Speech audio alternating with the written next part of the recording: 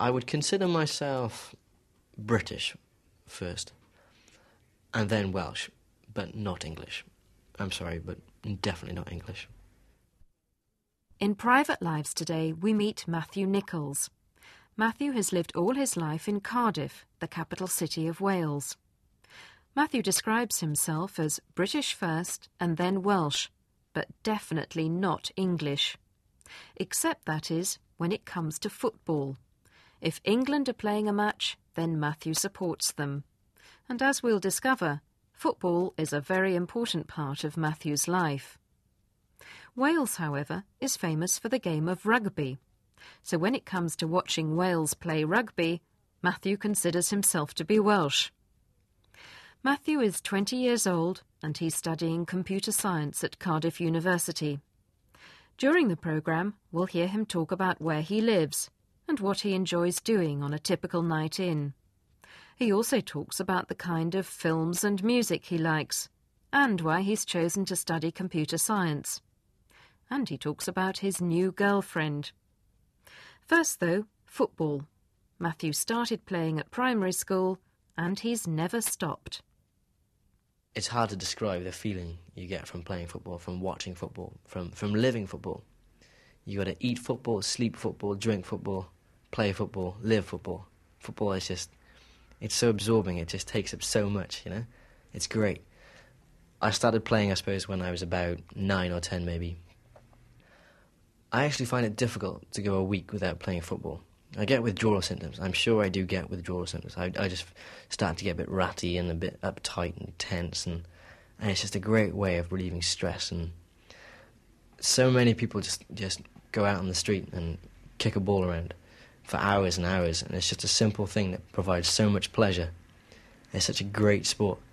It's just fantastic. Words can't describe it. People can't understand how people get so absorbed in the game. But it's such a big thing. It's wonderful. I don't know how to describe it. In between football, Matthew fits in his studies. And he's almost as enthusiastic about computer science as he is about football. He's excited by the speed at which computer programs can now work, and by what computers can be made to do. Looking ahead, there are good job opportunities for computer science graduates. And Matthew admits there's another good reason for studying computer science. I suppose, at the end of the day, I've got to say it's for the money. Because the money's great. If you can get a guaranteed job, really good job prospects, it's the most developing field of all jobs in the market. If you want to be a lawyer, it's tough to get a job. If you want to be an accountant, you've got to pass loads of exams. If you want to be a computer scientist, it's just great. You know, you get a job, you earn lots of money. And I suppose it is fairly interesting as well. Some parts are good. Things like the internet, for example, that's interesting. So I think it's the right course to do. It's good. The internet is a vast network of connected computers. Information can be exchanged worldwide at the touch of a button. As part of his university degree course, Matthew is going to work with several other students on a project about an internet security system. Matthew has his own computer and spends many hours tinkering or playing with different programs and surfing the internet. He's very interested in computer-generated graphics, drawings and pictures made with computers. And if he doesn't make it to be a professional footballer, he'd like a job using computers to create special effects for films. If I could have any job in the world, it would have to be a professional footballer. Because to do something that you love so much for a living, and a very good living, would just be a dream come true. It would be amazing. But I suppose realistically, I have to look at what I could be doing. So, I like computers and I like graphics. I am really interested in special effects. I'd like to work for a special effects company for movies, because I find it so interesting the way they can create something that looks as if it's completely real, as if it really, really is happening on screen, yet it's all been produced in a tiny little box in the corner of someone's lab, and it hasn't been outside, it hasn't interacted with the real world in any way, yet it looks absolutely fantastic. And I love it when people go to the cinema and they look at a film and they say, wow, that's amazing. That's what I'd like to do. Because it's interesting, it's fun, and it makes you feel good too. Matthew is a fan of 2 recent blockbuster films which have been on release in many different countries all over the world. Jurassic Park, about a Costa Rican island inhabited by genetically engineered dinosaurs, and Toy Story, about the adventures of a room full of toys which come to life.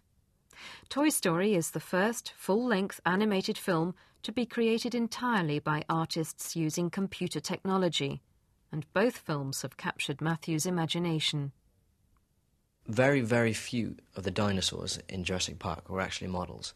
There was only about 2 or 3. All of the rest were done on a computer, and people couldn't tell the difference. They were just so amazed by it, and it was just breathtaking. But I think for pure skill and expertise and technical achievement, there's a film called Toy Story, which was done completely at 100% on a computer. It looks a bit like a cartoon, but it kind of looks real as well. And the way they've done a whole film just on one computer, can you imagine something the size of a television producing a film, a whole film? Can you believe that could be possible? Matthew lives in a flat not far from Cardiff city centre and the university. He lives there with 2 friends, James, who owns the flat and is studying to be a dentist, and John, who plays a lot of rugby and is studying art. They've painted the living room ceiling blue and the walls orange. In one corner there's a bookcase, and several shelves are packed with videos. Matthew says this is a flat of movie buffs, of film lovers, and for a lazy night in they would hire a video from the local movie shop and veg out. They'd take it very easy. A perfect night in? Well, I suppose sometimes we run out of money and sometimes we just can't be bothered to go out. So what we'd usually do is go to the movie shop and rent a few films, then maybe get a pizza as well, and maybe go to the off-licence and get a few cans of beer, and then stay in all night, veg out on the settee and watch a bit of TV, and drink a few beers, have a bit of pizza, and then slowly we all sort of mope off to bed. In his bedroom, Matthew has a ghetto blaster, a portable tape player with built-in speakers. He likes a wide range of music and says he can listen and work at the same time. One of his favourite songs is You Might Need Somebody by Shola Amar, because it reminds him of his girlfriend, whom he met at a local football match. Lots of people listen to certain types of music because it's really cool and it's the in thing to do. A lot of people at the moment are into Britpop, as they call it, or grunge, which is bands like Oasis and Blur. And they think it's really cool to be like them, so they listen to it and they copy them. Personally, I don't particularly like their music, so I don't listen to it. I prefer other music, such as, well, maybe I should call it ambient music. It can be quite relaxing, and it's nice to listen to after a hard day, for example. You can just sit down, relax, and just be absorbed in the music, you know. And I suppose the other main kind of music I like is 80s music. I'm a bit of an 80s boy, should we say, music from the 1980s. And I do like the 70s as well, they're quite good. But different kinds of music for different times, I think. And I suppose you got to have the romantic music when your loved ones are around too. Nothing like a bit of mush, you know. The first time I met her was at a local pitch. It was just kind of a local league match. And she was standing on the sidelines watching the game, talking to her friends. I can even remember the clothes she was wearing. A pair of jeans and a white top, a pair of sunglasses. And the next time I saw her was at a training session, just by chance. And then I suppose I kind of asked her if she'd like to see me again, and one thing led to another, and the rest is history. And I think she's great. She's wonderful. She likes football. She must be great. Matthew's flatmate James joins us at this point and gives his version of the lead-up to Matthew's romance. It seems that both James and John gave Matthew friendly advice about what to say on the phone and how to beat off a rival. Matthew, our flatmate, has been trying to go out with a girl for quite a few weeks now.